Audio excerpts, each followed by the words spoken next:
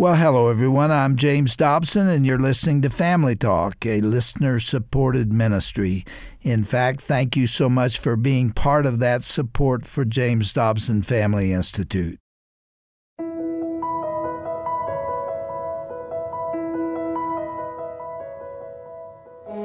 Welcome into Family Talk, the broadcast ministry of the Dr. James Dobson Family Institute. I'm Dr. Tim Clinton, co-host of Family Talk. As a licensed professional counselor and licensed marriage and family therapist, I also serve as president of the American Association of Christian Counselors, and I'm also honored to serve as the resident authority on mental health and relationships here at JDFI. Thank you for joining us on Family Talk. Today on the program, we have a very special guest who has become quite familiar with our audience. Her name, Shaunti Feldhahn. She's been with Dr. Dobson on the radio many times. You might know her from her best-selling research-based books, including For Women Only, For Men Only, and Thriving in Love and Money. Her books have sold more than 3 million copies in 25 languages and are widely read in homes, counseling centers, and corporations over the world. Shaunti received her graduate degree from Harvard University and was an analyst on Wall Street before becoming a social researcher. Today, she applies her analytic skills to investigating eye-opening truths about relationships, both at home and in the workplace. Shaunti's findings are regularly featured in media as diverse as the Today Show, the New York Times, Cosmo. She speaks at events in the United States and around the world. She and her husband, Jeff, live in Atlanta with their daughter, their son, and 2 cats. Shaunti, always great to have you. Welcome back to Family Talk. Dr. Dobson sends his regards to you. Oh, thanks. Yeah, it's always great to be with you. Shaunti, as we get started, your work recently is really just focused in on relationships, your books, your resources, so much more, trying to help people figure out how to have better connection, more healthy relationships in all areas of their lives. I like to say it this way. Life's all about relationships. Get them right, you're blessed. Get them wrong, you're in a world of hurt, and you're going to journey if you don't get that stuff straight. Today, we're not here to talk about a particular relationship like husband and wife or coworker and coworker, mother, daughter. We're here to talk about a virtue that if we get this virtue right, no matter who you are, it will impact all of your relationships. And that word or that virtue is kindness. Shaunti, my dad would say this: kindness is the only thing you never have to take back. I love that. Shaunti, in our age of rage, I'm thinking about all the rioting we've seen over the last couple of years, the shootings that have been going on, people harassing each other online. What in the world's happened to us? We've gone nuts, haven't we? I mean, it is one of those things where for a society where everyone technically, hypothetically values kindness, not just in the church, but everywhere, everyone says that they value it. We have become a culture that is remarkably unkind, and doing so has become okay, you think, if it's when you're being unkind to those people. If everybody feels like that, we're just going to keep going further and further in the wrong direction. It's horrific. Shaunti, you went on a mission and decided to create a book called The Kindness Challenge. Yeah. 30 days to improve any relationship. And there's gold in this book. You and I have talked about it on several occasions. Yeah. Set us up, Shaunti. You talk first of all about how in your research you've learned that kindness is like a superpower. What does that mean? Yes. The thing that we often don't quite realize is that when God tells us to be kind, He's telling us to do something that He is imbued with miraculous authority. There is something supernatural that happens if you, for example, are being confronted by, and I'm using as an example, maybe you have a tense relationship with your daughter-in-law or your mother-in-law, right? And that person can be angry with you. That person can get bitter or can get sharp with their tone. If you refuse to respond in kind, and you instead are kind and you are always trying to be gentle in your tone, you do nice things for them, you avoid talking about them behind their back, you do the things that are true kindness, all of us know that eventually what tends to happen is that person melts.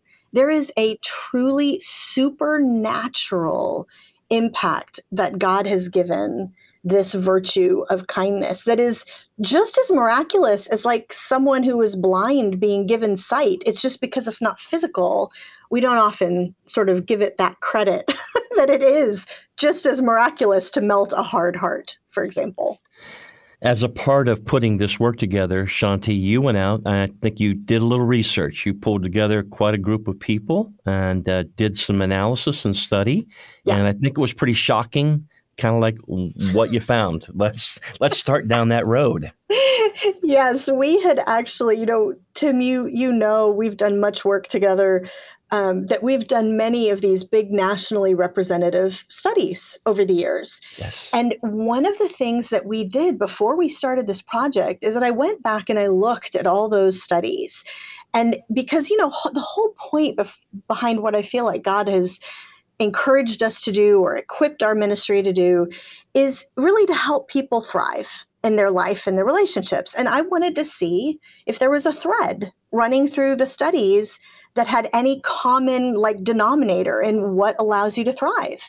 And we found that there was this, yes, very strong common denominator, which is whether you thrive in your life and relationships, it turns out it is far more related to how we treat other people than how we ourselves are treated.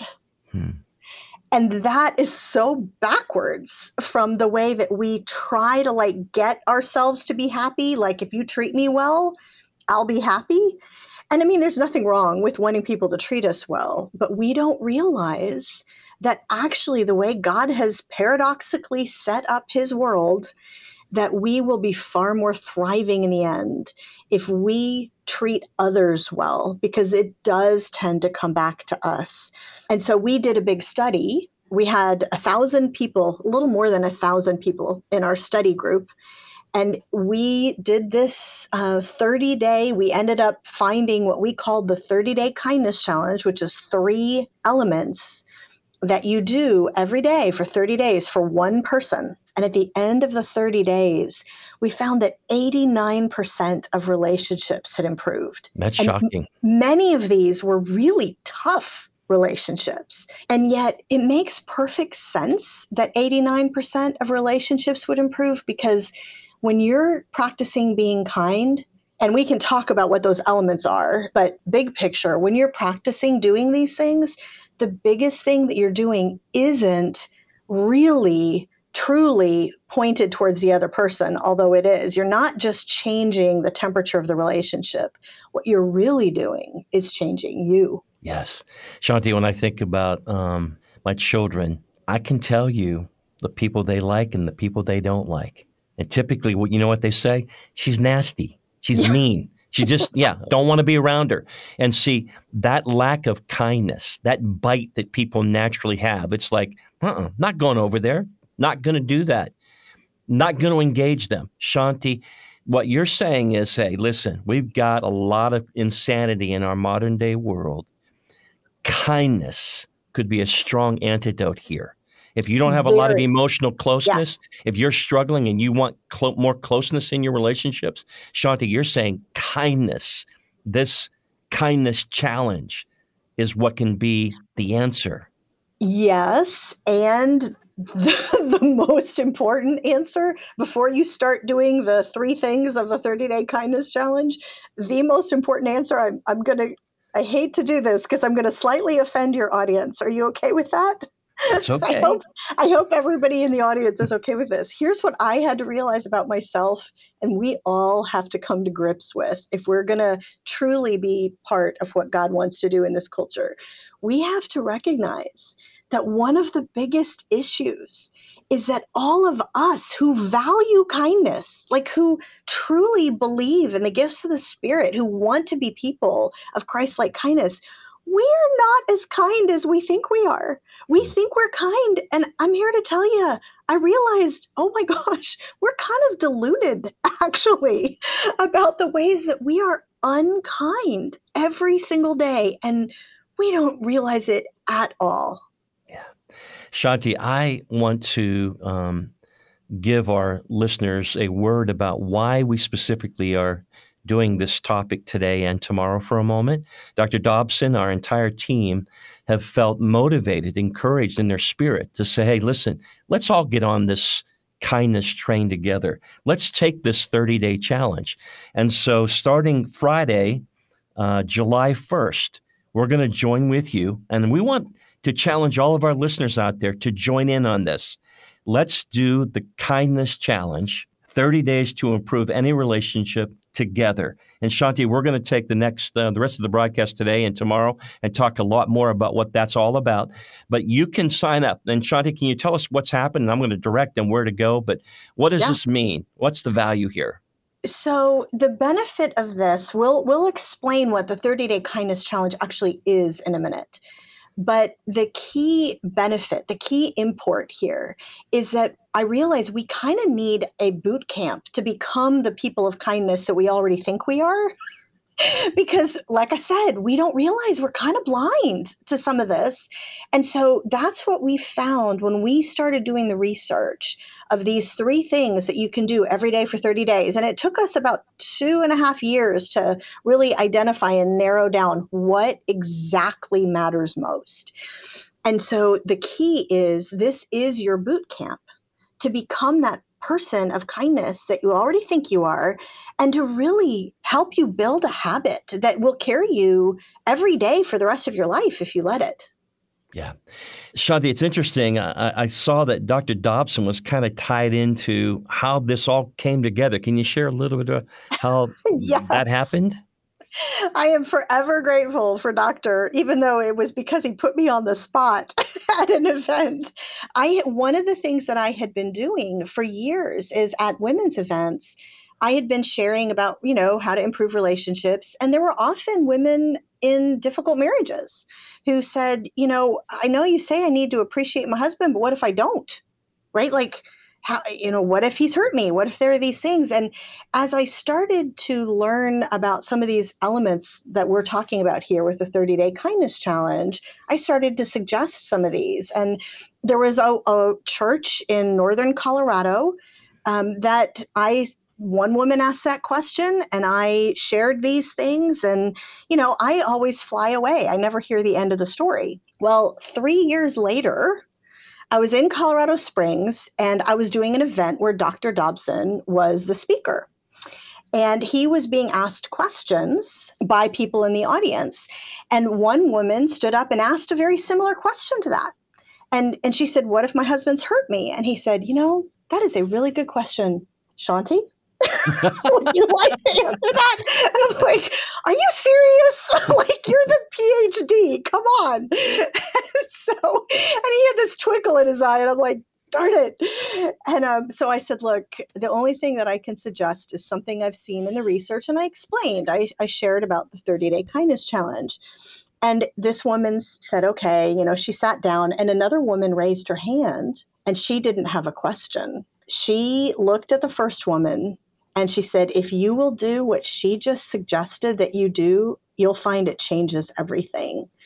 And she looked at me and said, you won't remember me, but 3 years ago, you came to my church in a different part of the state. And I asked a similar question and you gave me a similar answer, and everything in me wanted to ignore everything you just said.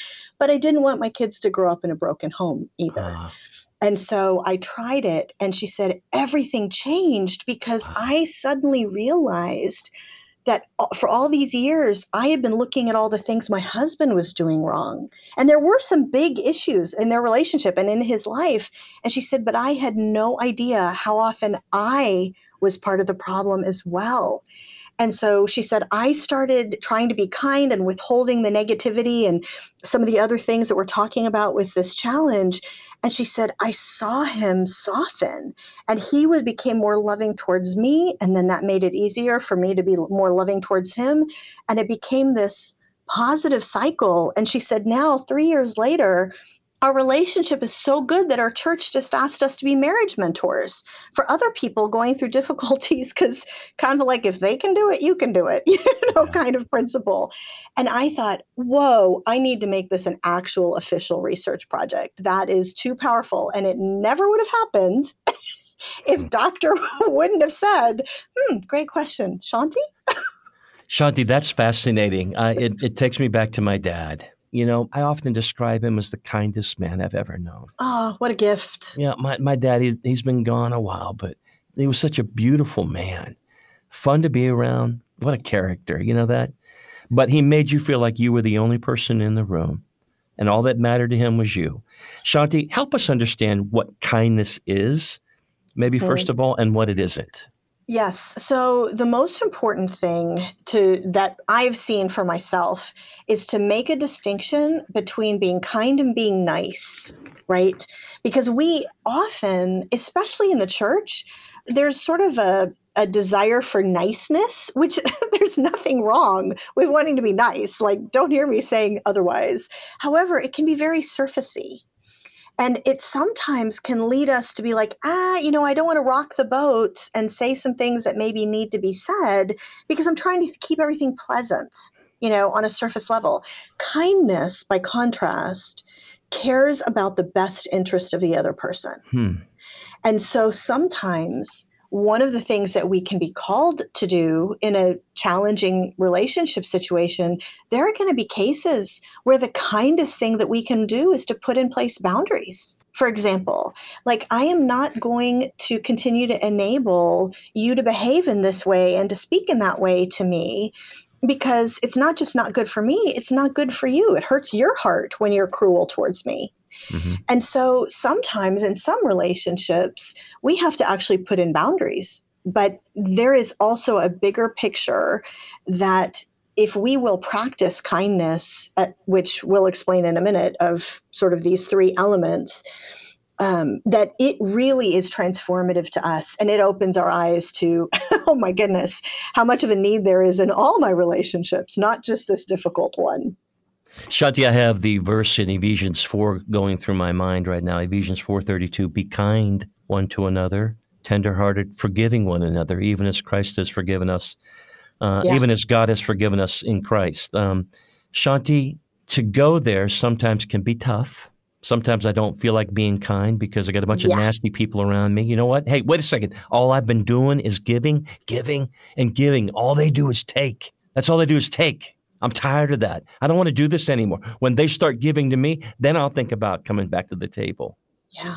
That is one of those situations where we have to come to grips with the fact that when Jesus talked about love one another, when he's talking the Sermon on the Mount, right? When he's talking about the requirements of love and kindness and do unto others as you'd have them do unto you, we have to grapple with the fact that that's not just this like sweet sentiment. Like, every religion around the world kind of embraces that sentiment, do unto others as you'd have them do unto you. We have to recognize, when you look at the text, Jesus is actually talking about just the situation you're talking about.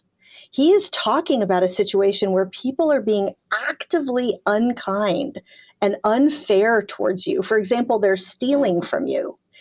And he says, I am calling you to be people who will treat that person who is being unkind towards you in the kind and generous and grace-filled way you wish they were treating you. That is what do unto others as you'd have them do unto you means in context. Yeah. It is exactly the difficult situation you're talking about. Shaunti, that doesn't mean that you have to lay down and be a doormat and let people abuse you and all that. We're not talking about that. But kindness is crucial. We don't get, unfortunately, we can put in place boundaries, but we don't have any excuse. There is no out for being unkind. Shaunti, as we launch into our 30-day challenge, set the table for us on how and where we begin. So you begin with something that for some of you, you may have a question mark over your head when I say this, but you have to pick one person that you're going to do the 30-day kindness challenge for. There is a temptation to say, oh, but I want to do this for everybody. Like, no, that's understandable. But in order to be a boot camp, in order to have our eyes opened, what we found scientifically, statistically, is that you have to do it for one person the first time. And so that can be anybody that you want to improve a relationship with. It could be your spouse. It could be, like we said, maybe it's your daughter-in-law. Maybe it's your mother-in-law. Maybe it's your child. I did this for our 16-year-old daughter.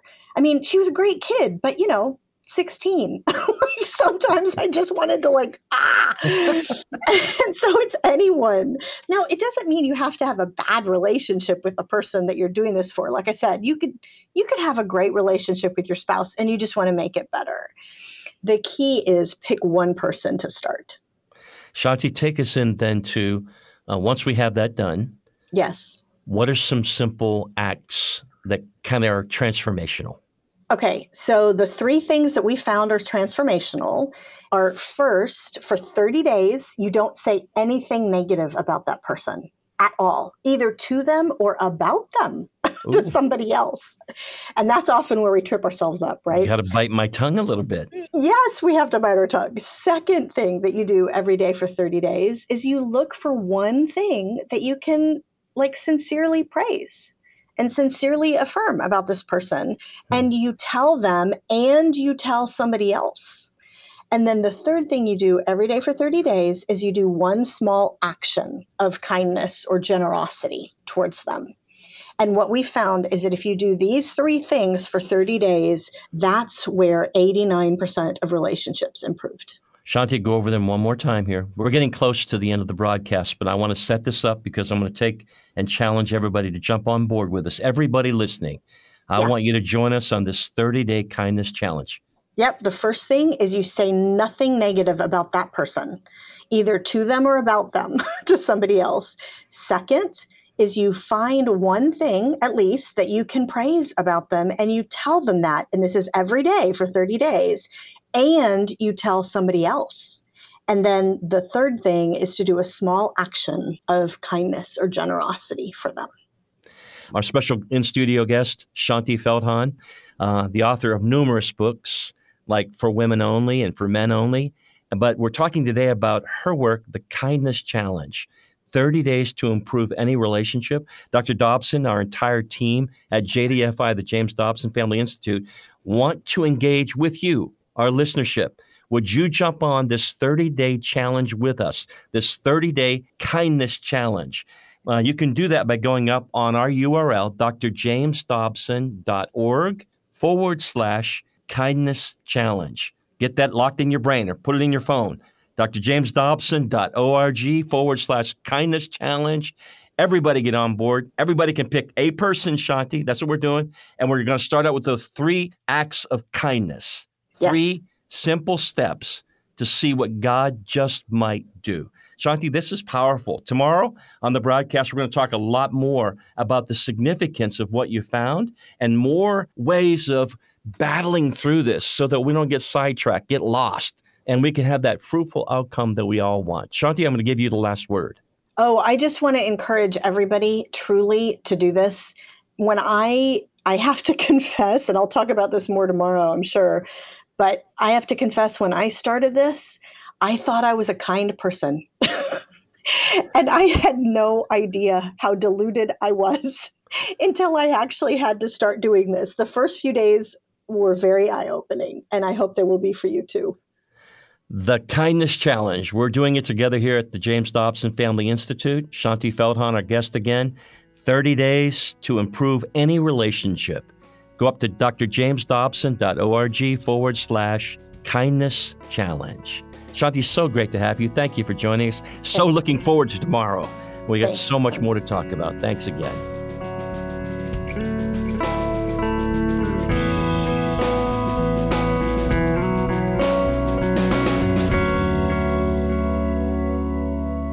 You've been listening to Family Talk. I'm Roger Marsh, and that was the first half of Dr. Tim Clinton's interview with speaker and best-selling author Shaunti Feldhahn on the very important topic of kindness.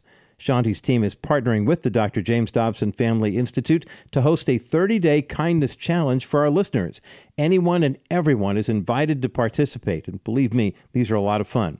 Listen, with everything moving so fast in the culture right now and all of the division we see all across the country, don't you think a little bit of kindness from all of us could help make the world a better place? And as Christians, we are all called to be kind. It's a fruit of the Spirit, after all. Remember, big change can start with small acts of kindness from me and from you.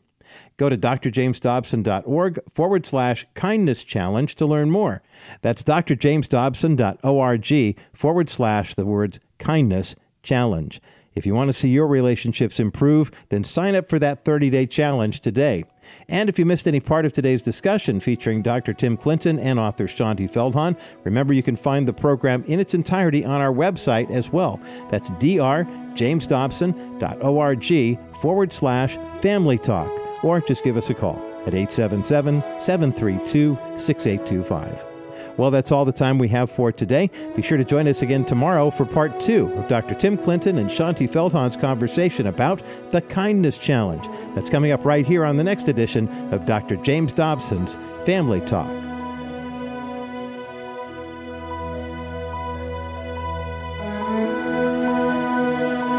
This has been a presentation of the Dr. James Dobson Family Institute.